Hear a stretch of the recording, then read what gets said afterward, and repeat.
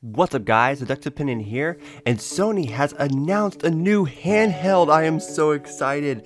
We finally get a PS5 in our hands to take wherever we go and to play all our new games. This is called the PlayStation Portable Remote Player. And, oh, wait a minute. Oh my god, let's look into this. So, there's no 4K, there's no 120 FPS, only usable in the same place as the PS5. So this basically just streams your PS5 games over your Wi-Fi onto the stream.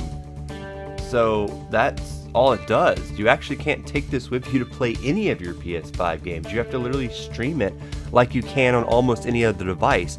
I have this thing called a Retro Parkit 3 Plus, and I can stream almost any of my PlayStation stuff from that thing alone, but this is so weird. So there's no Bluetooth, you have to buy a PlayStation Leak compatibility cable, there's no local play, not even like media playback. There's like they're trying to target the same battery life as the DualSense controller.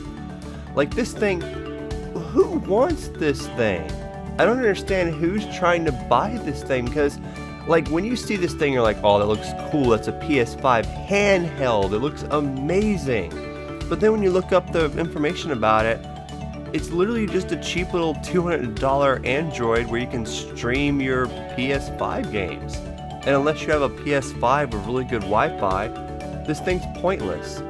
Why couldn't Sony have made like a $300 handheld that can literally play PS5 games, much like the Steam Deck play Steam games? I'm sorry, but like this thing, this PlayStation Remote Player, this thing is dead on arrival. Maybe a couple fancy people want to waste money will spend money on this, but this thing will go nowhere. It's gonna fail just as hard as like the Wii U did. That's how I kind of see this thing. It looks like a modern day Wii U. The Wii U, you know, it had a system and a console that you had to be in the same room to play it. If you took the Wii U out of the room, it was a complete flop and it wouldn't play anything. And that's why they eventually came out with the Switch that was the successor to the Wii U, and you could take the Switch anywhere and play any Switch game on it.